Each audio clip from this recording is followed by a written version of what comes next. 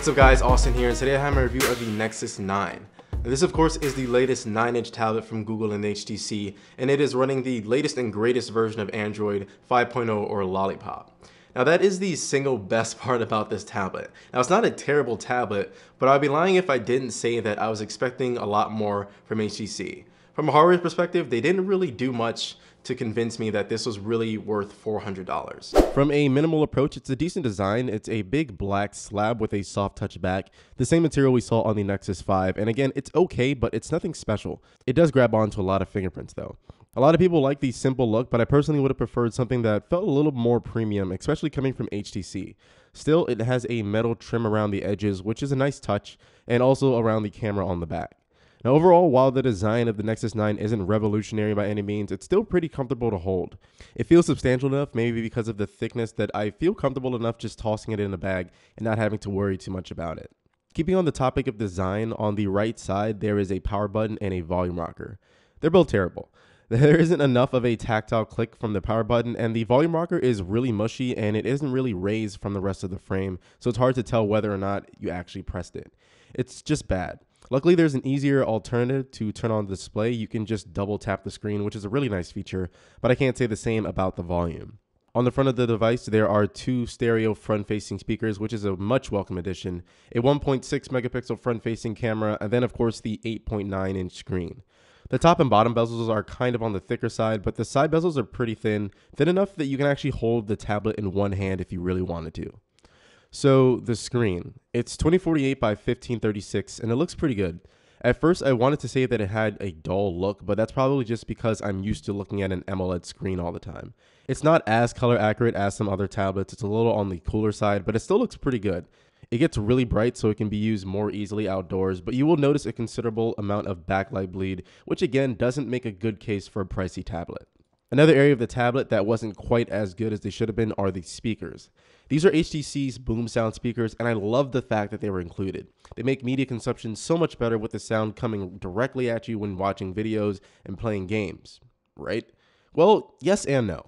The speakers are a really nice addition and they can get fairly loud, but the sound quality actually isn't that great.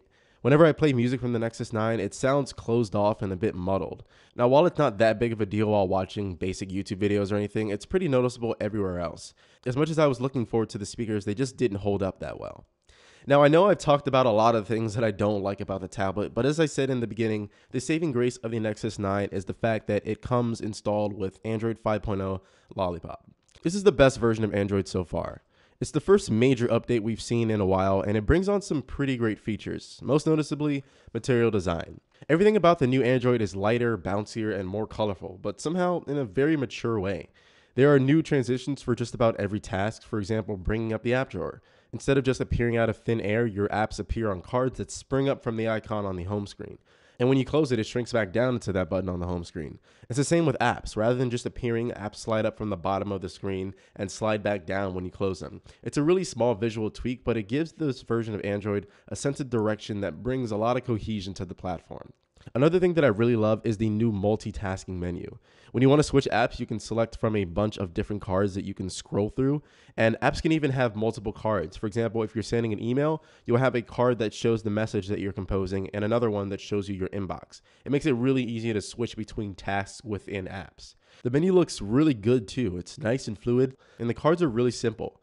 My only complaint is that since apps can have multiple cards, you can sometimes have an overwhelming amount of cards, and there's still no way to quickly close all of them. Now, notifications are greatly improved here too. They appear on the lock screen, and they're easier to interact with and overall just look a whole lot better. There's a priority mode that you can set so that you only receive important updates or no notifications at all, and you can even change the notification settings for certain apps right from the lock screen. If you pull down, you get access to quick access toggles, and here you can adjust brightness and Wi-Fi and other settings, but there's a new setting here that allows you to access user profiles. So you can set up multiple profiles just in case multiple people in your household are using the same tablet, but you can also set up and use a guest mode that provides a completely new environment from your own and allows others to use the tablet without having any access to any of your personal data or your apps. Now, if you just want to hand over your tablet to someone for a quick second, there's a screen pinning option that locks a certain app to the screen. This way they can only use the one app that you allowed them to, and you can get out of it easily just by holding down the back and overview buttons and unlocking the phone from there. It's a pretty useful feature. Overall, Android Lollipop not only improves on design, but also brings over new and actually useful features. Although I wish that there were more apps that took advantage of the screen size, it's still pretty good. It's a really awesome operating system, and the Nexus 9 is supposed to be a reference point for the performance capabilities of the new software, but unfortunately it's not. And I'm not saying that the Nexus 9 has bad performance, because it doesn't. In most cases, it performs really well, and it should. It's packing one of NVIDIA's latest Tegra K1 processors in there. Also, I noticed that whenever the tablet was running any type of demanding program, the back of it got really hot. But there are some instances where the tablet just stutters randomly when I'm just browsing the web or navigating through menus and opening different apps. I'm not saying that the performance should be perfect, but again, this is a flagship device and it should perform as such. On the back, you have a 5 megapixel camera, which performs okay. I don't really expect much from tablet cameras anyways, and the same goes with the video recording. It's 1080p and it's there, but don't really expect much from it. There's also a photosphere, which I just had to mention because it works pretty well sometimes, but other times not so much. Now, the last thing that I'll talk about is battery life. It's also pretty decent. You'll probably get around 5 to 6 hours of screen on time, but don't expect anything crazy from this tablet. One feature that I really enjoy though is the approximate battery usage. It can approximate how many hours you have left, and it even shows you the time of day that it'll die around. It's not a huge deal, but it's really nice to have this when you're trying to maybe plan out your day. There's also a battery saving mode that'll allow you to get a few extra hours on the device. And what's really nice about it is it gives you this nice red bar to actually let you know that it's on. Now, it does reduce performance, but again, it's kind of worth it if you're in a pinch and you really need the extra battery life. So this is the Nexus 9. It's a decent tablet with great software, but isn't really worth the money.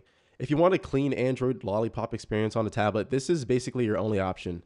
Like I said before, it's not a bad tablet, but it's just not that impressive to me. It's coming in at a flagship price at $400 for 16 gigabyte, and I'll keep the pricing and availability in the description, but I'd say that it's really up to you if Android 5.0 is really worth it. So guys, that is my review of the Nexus 9. I tried to make it as objective as possible, and I hope you guys can appreciate that. But I'll be doing a full comparison between this and the iPad Air 2 shortly, so be sure to hit that subscribe button down below so that you can be notified when I'm done with all that. If you guys enjoyed the video, be sure to hit that thumbs up button and leave a comment down below letting me know what you guys think of the Nexus 9. As always, thank you guys so much for watching, and I'll catch you guys in the next video.